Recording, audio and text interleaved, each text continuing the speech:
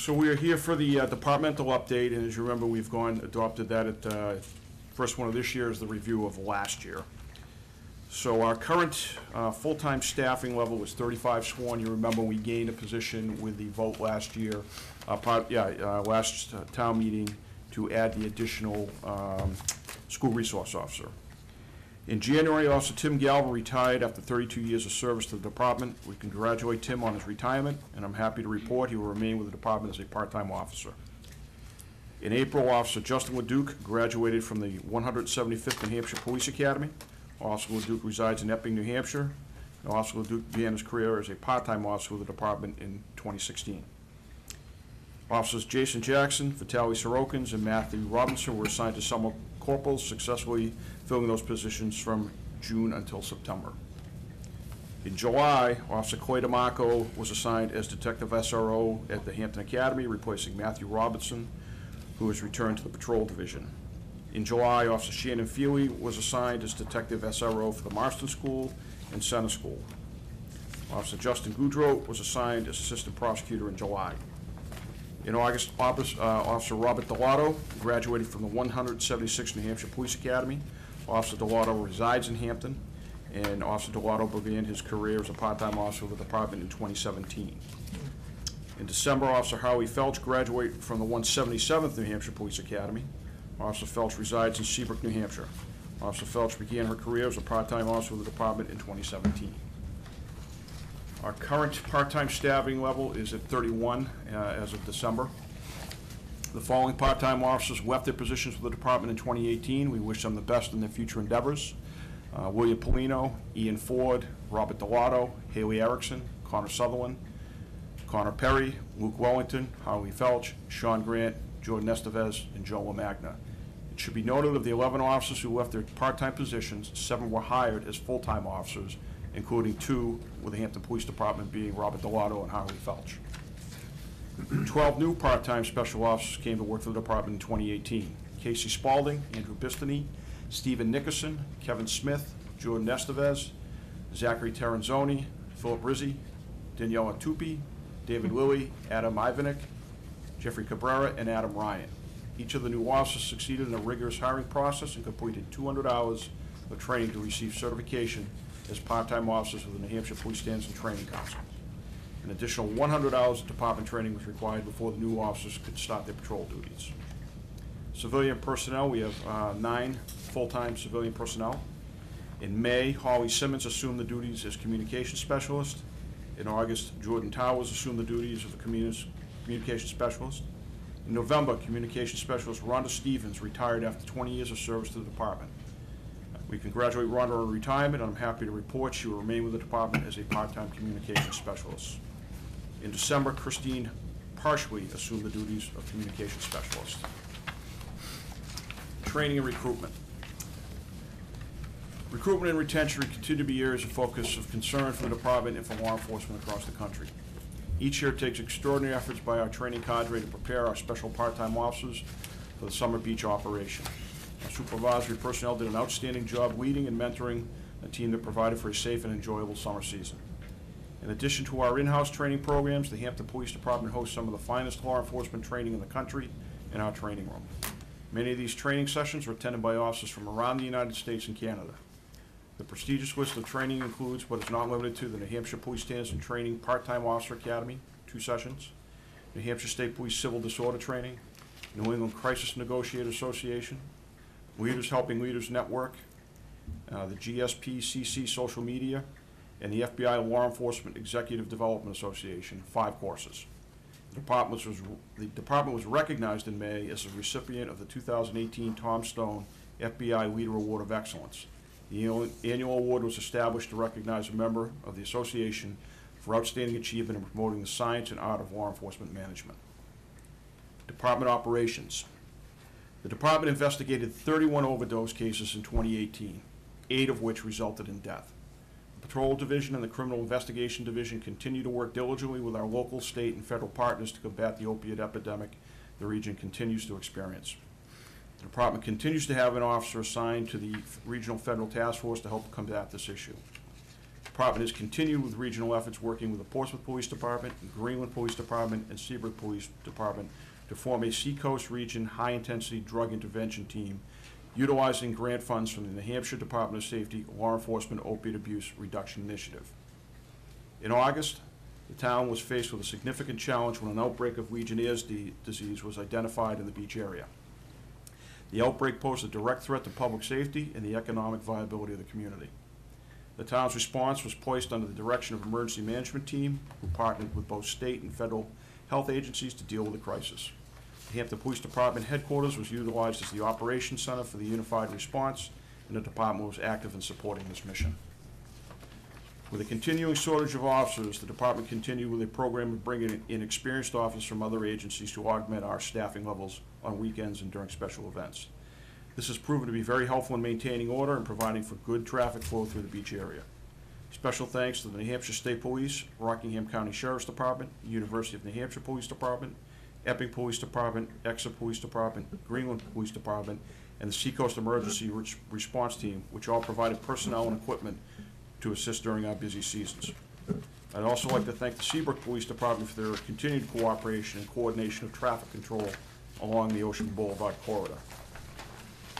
The department also would work closely with the New Hampshire Liquor Enforcement Bureau, conducting compliance checks and coordinating efforts to reduce the level of overservice and enforcement of underage drinking laws. Additional thanks to the New Hampshire Department of Transportation, New Hampshire Homeland Security and Emergency Management, and the New Hampshire National Guard 12th Civil Support Team. Special note of thanks to each of these agencies for the continued support and cooperation, making Hampton a great place to live and visit. At the bottom, you'll see a summary of our activities compared to the same period last year. I won't go over the numbers, I'll just give you the percentage change. Our calls for service were up 2%. Motor vehicle stops were down 1%. Arrests were down 24%. DWI is up 6%. Drug offenses were down 46%. Incidents reported down 12%. Offenses down 12%. Felonies down 9%. Parking tickets up 45%. And accidents were down a little bit under 0.5%. And I'll take any questions. Any questions from the board? Mary Louise. Well, let me start with this. You go back a ways, as I do, and I remember when we had 63 part-time specials, and we thought that was pretty terrible. We were aiming for 90 or something. 70 was when I came here, it was 70 was the Remember the target. good old days? Yeah. With the school, with the discussions related to the school and the school resource officers, et cetera, my concern for your department is robbing you of, say, 3 full-time officers? What exactly are you going to have? Are you going to have part-time officers in the schools? I have a hard time drawing. This is during the school season. Now, of course, in the summer, you'll have your whole available staff. But how might it hurt your department by having 2 or 3 full-time officers during the school season to protect the youngsters? I'm having a hard time wrestling with that. I'm trying to wrestle with how anybody could conceive that it would be a detriment. It's an additional officer. But, So- right, but these are extras. You're having trouble getting officers, is my point. No, we have trouble finding part-time officers. I think you'll find that our recruitment effort, as far as the people we bring in full-time, Yeah. has been outstanding. I'm in the process now of hiring, I believe, my 8th officer as chief of police full-time. Okay. And I would tell you right now, through the process, because of our recruitment efforts and not lowering our standards just to get numbers, if we had 5 openings right now, I could fill them. Okay, Confidently. because So- you don't feel that you're short staffing yourself by having the SRO, 2, 3, 4 SRO officers in the schools. No, again, it's an additional option, so our full-time complement, if this warrant article were to pass in March, which I hope the voters would, again, not listen to some of the crazy talk I heard the other night at the Budget Committee. That was just unbelievable, that people would make the comments they made. One person commented that, we've got to stop this. It's the same person as a member of the Board of Selectmen endorsed the warrant article to add 4 officers when he sat on the Board of Selectmen. But all of a sudden, 1 is too many. Just ridiculous commentary. This is an additional officer that would bring the staffing up to 36. Okay. And I remember back to your time, Yeah. previously on the board, there was a study done that says the Hampton Police Department should be at 44. Yeah. Oh, 1988, that study yes. was done. Yeah, so that's what, my concern is not using resource officers, but if you are being shortchanged in your day-to-day administration of the officers, the number of officers you have to field out in the community. No, I feel that this would enhance our ability there. Okay. The area where we're concerned about with the shortage is with our part-time ranks. As you said, it wasn't 70, we are allotted 70 spots. Right now, we sit at 31. Now, that number's gonna probably increase as we get closer to the summer. We have an academy class starting Right. on February 2nd. I'm meeting with the Director of Police Standards and Training tomorrow to coordinate the schedule for that, because we are the satellite site for the academy. Okay. So we'll be running classes Tuesday and Thursday evenings down at the police department, being simulcast from the academy to, I believe it's, I know one of them is Keene, and I forget what the other, I think it's Littleton. And so they'll be broadcasting that to those 3 sites. Those officers, along with 3 that we got from the summer academy, will be coming back to work. So hopefully, there's up to 10, and maybe if we can pick up a few certified officers elsewhere, we can get up as many as a dozen. Now, depending on how many people leave, that'll kind of the attrition rate. So looking at it as now, it's probably the best we've been in. That recruiting class we just had, it's the best class we've had in 5 years. Because while I was watching the discussion of the budget committee, my concern was, are we shortchanging the man on the street, your uniformed officers out there chasing down whatever, by segregating the SROs to just school duty, basically? No, actually, I think it actually enhances, because if you look at the Okay. fact that if we have an SRO on the grounds of a school, they handle all the calls at that school, whatever they may be. That frees up the officers that are out in patrol, doing the Okay, routine so they patrol. don't So have we're to- not gonna reduce the patrol ranks. Okay. We're just adding an SRO. Okay. Well, I just hope to clarify that, Yeah. because it was rather a wild Well, discussion. I think some people are actually trying to make it a mystery when it's really not Oh, well, I that don't, mysterious. I don't want a mystery, but I just want to be Yeah. reassured that our duly constituted law enforcement officers are fully staffed in the community to respond, exclusive of the SROs who are handling their own There thing. shouldn't be any change to those numbers, and it actually Yeah. will reduce their responses to schools because we'll have people there. Okay. Regina? And one other quick thing, it's good that Rhonda is staying with you Yeah. for these, but I want to compliment you and the department. I had occasion, about a month ago, to make an emergency call, which I don't do very often. And the dispatcher was incredible. I had a problem that related to the air in the water lines, which made me very cross. And I asked for help. The nice lady took my phone number. About 10 minutes later, I received a call from a technician at Aquarian who was going to come back and rescue me. And then after about 15 minutes, the dispatcher called back to be sure that I was okay, that I was getting help, etc. A+, excellent service with police dispatch, and I was very proud of her and of your department that Thank evening. you, and again, if you think you remember what I said, one of the things I tried to institute with our new folks coming in, I don't want to hear somebody say, there's nothing we can do for you, it's not our problem.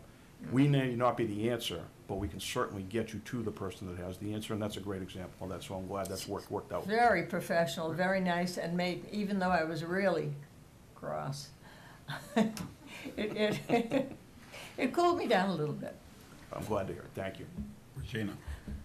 Yes, thank you, Chief, Deputy Chief. You guys do an awesome job. And you've always been there for the town, long before my selectman career. You were always there, and I know you'll continue to be always there. As far as since this SROs got brought up, I want to say one thing. We have one at Winnicott, and then we have 2 others right now, correct? Correct, well, we have, Jim DeLuca is at Winnicott, Clay DeMarco is at the academy, and Shannon Feely's doing double duty between the center and Marston. And all these went to town meeting for a vote, and they all passed, correct? Yes. All right, thank you very much. Jim? Yeah, you guys do a great job. You do a great job in the summer. You keep the beach calm. That's amazing. I mean, the number of people and sometimes the quality, the number of drinks that go down, you guys do a great job. I agree 100% with the SRO. You know, not only are they there at the schools, but they're preventing crime from happening in the future by developing a relationship with students, developing a relationship with the town. So I think it's a great program, and it should be continued. When you talk about interesting statistics on the back page here, DWI is up 6%. That's never good. No, the alcohol issues in the town have been one of my biggest concerns, prior to being chief. And I understand the business model. My family was in business years ago, and I understand, you know, we've made Hampton Beach a true destination. I mean, I hear from people, you know, that I went to the National Academy. Hey, I saw an ad for Hampton Beach, and it really looks like a great place, and I've had them come visit. And I guess we take it for granted. We look at it every day, and they come up and they just think it's an amazing place. And you take a step back, it is, but that's because the people that think it's an amazing place are on vacation, and they're kind of letting their problems go. I know when I go on vacation, wherever it is, you know, I come back and rave about Nashville. It's an amazing place. I don't know if the Nashville police officers working the street would agree with me, because they got to deal with those problems like we do. So it's one of those constant battles. You know, we don't want to become an impediment to people's good time, but we also have to draw a line somewhere. And, you know, a lot of it has to do with the overservice of alcohol down there, and people, I don't know what it is. We really seem to have a good handle on the impaired driving for a while.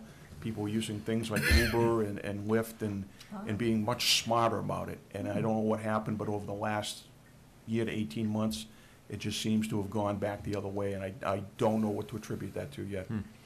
Interesting. Drug offense is down 46%. That's super, isn't it? Or is that a real statistic? Listen, we give statistics because it's a jumping off point. Statistics can say a lot of things, Yeah. and it takes a lot of interpretation. One of the things is, you'll notice that we had one more death this year, opiate, than we did the year before. Yeah. Yet the number of times we investigated overdoses was reduced, and the number of times Narcan was deployed in this town was almost cut in half. So what does that tell you? Does it mean fewer people are using it? Is the education working? Is the rehabilitation working? It's hard to put a handle on that. Now, there's other factors, because I know people, as business people, I met with a group of real estate folks the other morning to talk about what could we do. And some of them are already carrying Narcan because they go into some of the same places we go into and could get contaminated if somebody left something there. And then that's a serious health concern for people. So dealing with those type of issues. So is it because more people are carrying Narcan and using it on friends or family and not calling us? I don't know. I don't think the time period, the measurement period, is really long enough in duration to make a true determination of that. My hope is that we're getting smarter in our approach to the problem, that it's not always going to be the enforcement. It's the follow-up, it's the education, and the follow-up with people that are trying to rehabilitate from that and getting them to the treatment that they need. And the follow-through on it is really the key. Super. Parking tickets up 45%. That shows that those guys are out there doing their job. Yeah, we were able to really enhance that program this year. One of our retired officers came back in parking enforcement capacity. Mr. Hamlin was back again, and then we had a new member join the team. And they really took the challenge that we wanted to reduce, and it's one of those ways we can reduce the officers getting involved in that and have them focus on more important issues by having this parking enforcement team. So I know there's some concerns going on with the Budget Committee about the combination of the parking lots with the enforcement as one unit. And I would hate to see that be jeopardized, because they showed great productivity. And it's, not that the police department's in the business of revenue, but in that area, it's an area where I think it's legitimate, because we're trying to ticket the areas particularly where the residents have parking spots and people are taking those. So I hope we can get through the budgetary process with that intact. Super. Yes, I would agree with everyone that you seem to be doing a great job. I think since I've been here, And I'm coming up on my 15th year this next year. This is the most, you have 10 categories here on activity, and 7 of them are down. So that's an amazing statistic in itself. So I think that's the best that I've seen, so. Sometimes low business is good business, so in those categories that we're knocking it down, I really want to try to work on the alcohol issues this year, though, the DWI, and really try to Well, get keep that up the message good across. work. Thank you. You know, I've talked to a number of people about the SRO officers, and Jim DeLuca up to the high school. The one nice thing about it is the kids trust him, they talk with him, and I'm sure because of that, he builds a rapport with them, and that saves us a lot at that. Yeah. And then seeing Officer DeMarco and Feely, Yep, Shannon Felix. Shannon out here, they're out every morning, whether it's raining, snowing, sunny out, directing the traffic at the schools, making sure the kids getting across those crosswalks. Yeah. I think that's an excellent opportunity for them to work with these kids, and I think they're also doing a great job in the school. So I think you're right, that does head off some other problems that you would have further on down the road. And it gives the kids a rapport to know an officer, to talk to an officer. So if they have an issue, they can bring that up to them, and I think that's invaluable. And to be fair, I appreciate the concerns that people express sometimes about these programs. As you recall, I was one of the first 2 SROs in this community. And I remember those days. There was a lot of controversy, a lot of concern about having an armed police officer in the schools. Now it's kind of passé. People expect it. But I do respect opinions that don't like it. I truly do. I understand that there's different opinions on it. What I think nobody appreciated was the negative manner in which those were expressed.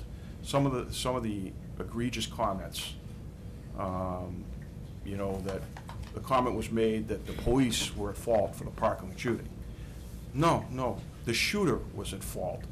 The person with homicide and harm in their heart caused that tragedy. Now, were there problems with the response in Parkland? Absolutely, absolutely. What that has to do with a proposal for an SRO and how we approach school safety in the town of Hampton is beyond me, or why anybody would reach that low to try to sink something they don't agree with. It just was egregious. You know, another comment made was that, you know, in their time on the board, they were always just, they were just officers, and all of a sudden, miraculously, they're detectives. That was done 8 years ago. 8 years ago. But this is what we're bringing up to tear down what we don't agree with. I respect not agreeing with it. Cast your vote, speak your mind on that. But to go to those low levels is really getting beyond common decency. And I only bring this up in light of the fact that we're going to have an important meeting tomorrow night. And I would hope people, whatever their opinions are of anything that's going on with the budget, with the schools, it's okay to disagree. But don't tear people down individually. Don't tear down institutions or people that are coming to do what they believe is their best work. You can just disagree, and I would respect if the taxpayers voted this down. I would say they couldn't afford it. They didn't believe they could afford it, and we'll do the best we can without it. But we don't have to get personal, and we don't have to get negative like that. And I hope tomorrow night people have heard what some of the people said tonight and hear that. You can be diplomatic in your disagreements. There's no reason to get like that, and I hope we can avoid that tomorrow. I couldn't agree with you more. I hope that we have plenty of people, and I encourage everybody to come out, because it's not only the school budget tomorrow night, it's the town budget too. So it is your one time to speak at the public hearing, and I hope people do that. Yeah, one more really quick request. And you know, you and I discussed this regarding Legionnaires when you were running back and forth with all the state people and whatever. Could you please repeat a request to them that if they're sending down messages, because the crew in Channel 22 will tell you, they can't adjust whatever the state sends down. So please, will the state send down something on white background, black print, and big enough so people know there's a scary disease out there? Understand that was the first time in my 30-year career that I've dealt with the Department of Health and Human Services. And you did an excellent job. Thank you, I by the way. appreciate Thank you. that. And nothing against them, they were great people, but I hope it's the last time, because that was a scary thing. Yeah. When you say the state, you gotta remember the state's made up of many different entities. and you get different responses from depending on the circumstances. And I'll be honest, most of the relationships we've had with the state have been pretty good. I really don't, as police chief, I don't have a lot of complaints with the Department of Transportation, Department of Safety, the parks, and meeting these people in the Health and Human Services, they were amazing. Yeah. But that message did get across to them, and if we have any future Yeah. occurrences, if you see that, pick up the phone and let me know, because obviously in my role as chief and Yeah. emergency management director, Yeah. I'm usually the point person on those things, and I can get things Because changed they pretty sent quick. 3 pages of mush, I know. and I know. that doesn't help the public. Nope. Any other And you're questions? trying to help the public. I just Message wanna her. make one statement Regina? since we're talking Yep. about this right now. Also on the warrant, which Selectman Griffin also brought up, is the election of officers. So if you have any major concerns with your elected officials throughout the whole town, that's another good reason to go to deliberative session and town meeting and cast your vote. That's right. And also put your name out there and offer to be a candidate. Exactly. There's always room for someone else. Well, I offered my sentiments to the panel I met with on Friday about what can we do as citizens? Get involved with your local government. Yeah. That's the Absolutely. most Yeah. important thing you can Yeah. do. It's the most, it just amazes me, every time we have a national election, 10,000 people show up to vote, and at the next town meeting, we only have 3,000. Oh, yeah. When you look at your daily life, who impacts it?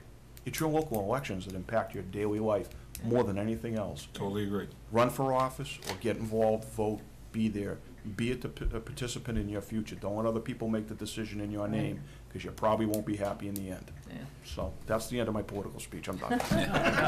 Anything else for the chief or deputy? Thank you very much, gentlemen. Thank you. Good night. Have a good night. You tell those nice dispatchers, thank you. I will.